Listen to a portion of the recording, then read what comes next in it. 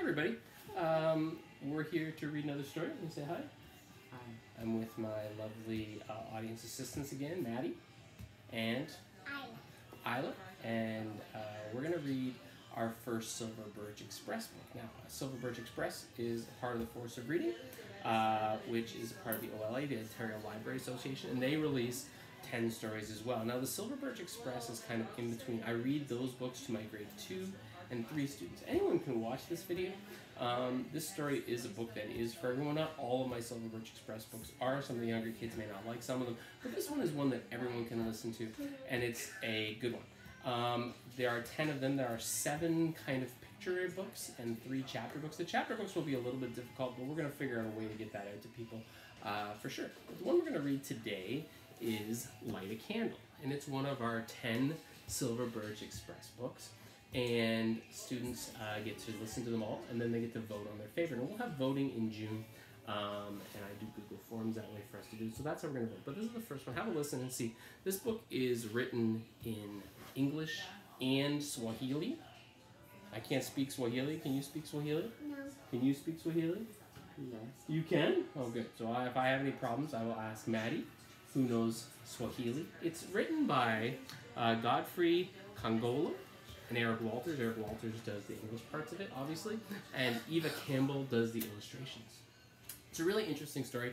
It is not, okay, it is not a true story.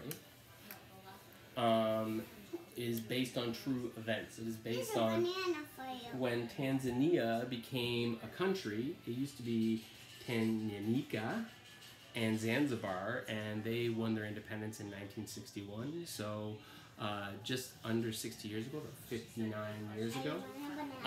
And it takes place around Mount Kilimanjaro, which is the tallest mountain in Africa. I can tell already I'm rambling too much as we start in, but I like to give that little bit of historical analysis and things from there, and we'll talk a bit about those things as we go. But if you guys want to sit in your audience seats, I will start to read Light a Candle. Want to go sit in your spot? Thank you.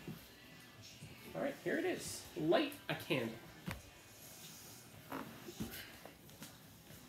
And there is the country of Tanzania. There's lots of amazing animals that you can find in Tanzania, like giraffes and elephants and lions. And there's Mount Kilimanjaro, and there is where the story takes place with the people, the Chaga people. Oh. Yeah. Light a candle. What's this thing? Nagama saw the car coming down the road. As it drove by, he waved, and the man in the back seat waved back. Nagama didn't know him, but he knew he had come from Nagama's village. Few cars went to their village, and he hurried home to hear why it had been there. So, must have had big news. We'll find out who this gentleman is. He's a pretty famous and important part of the story later.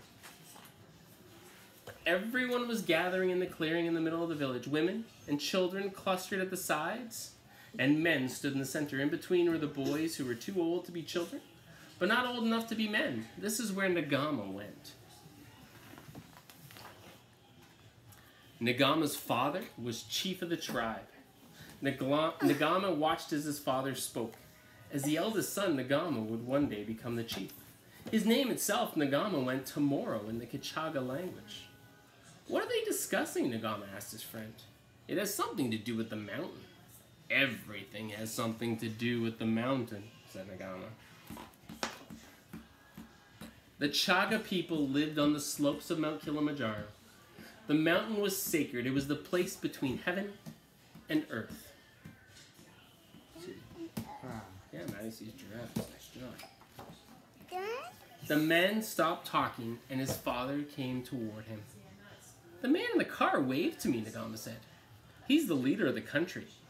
But you are the chief. I'm in charge of our tribe.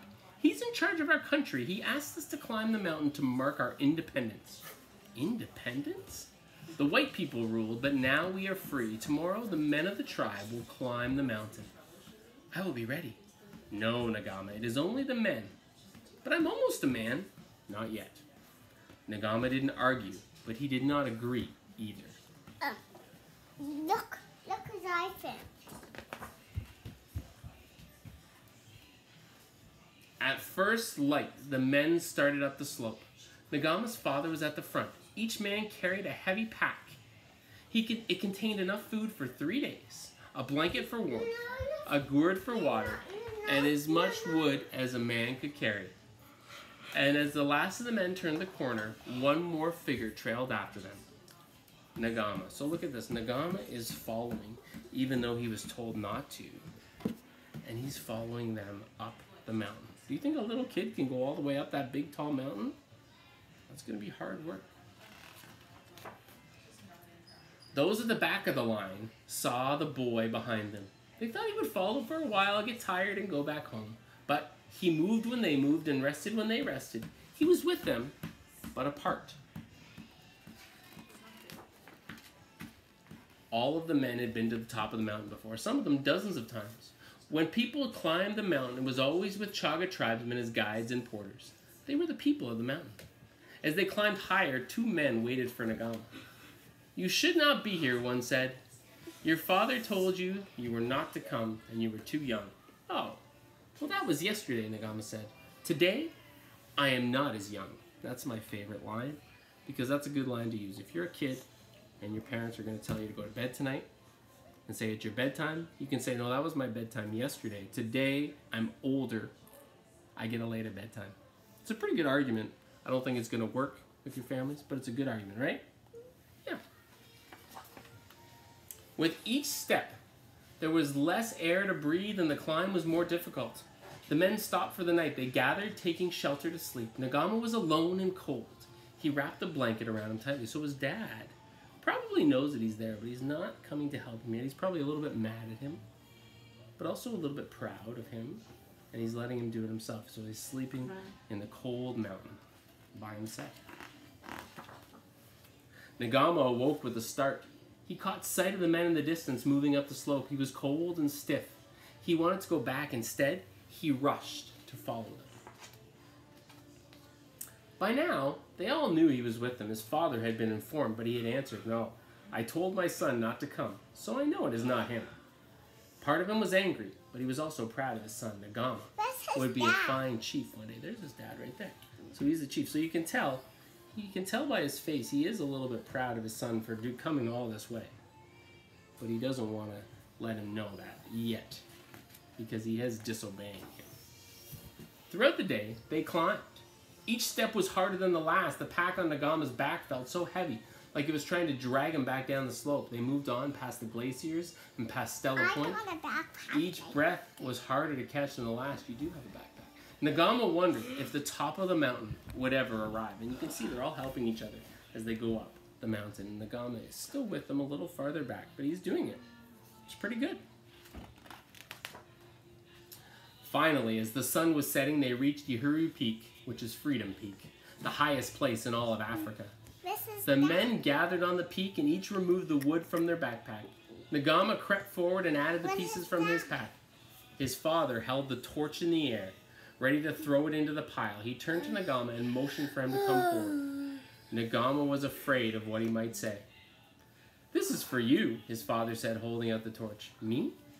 The fire is for the future of our country, and the future belongs to the children. To you, Nagama, the future belongs to tomorrow." So again, he is proud of his son, and he lets his son light the torch at the top of Mount Kilimanjaro. Nagama took the torch and threw it onto the pile. The flame caught. It got bigger and bigger, so bright that it could be seen from afar. Nagama was sure it could be seen all across Africa. The candle had been lit. Freedom had arrived. A new country had been born, and that is the story of how Tanzania, the country in Africa, came to be. The last part is a little bit of an afterword, and again, I talked to you a little bit about what happened in the Chaga people. The Prime Minister's name, or the President's name, the first one, is Julius Nyerere, and he was one of the freedom fighters and became the first president of Nigeria. He's a pretty popular, he brought peace to Tanzania and the things from there. So that is the story of Light a Candle. It's a pretty good story. I enjoyed that one. I'm going to come back up and say your goodbyes. Come back up. Did you like that book, Isla? Yeah. Yeah, it's a little bit difficult for a 3-year-old, but you did a good job. Maddie, did you like it? Yeah. And like I said, this is a actually a fiction story based on true events, but Nagama is not a real character, and he didn't really light the torch, although a torch was lit on the top of Mount Kilimanjaro to signify Tanzania's independence as a country. So it's kind of neat that it kind of gels a little bit of fiction and non-fiction in there, and that's our story, the first one of at least 7 that we will do of the Silver Birch Express, and we'll see about getting some of the chapter books on there as well. That's it for me. Say goodbye. Bye. If you have any questions or want to leave a comment at the bottom, you're welcome to do so. And there it is, light a candle, our first Silver Birch Express.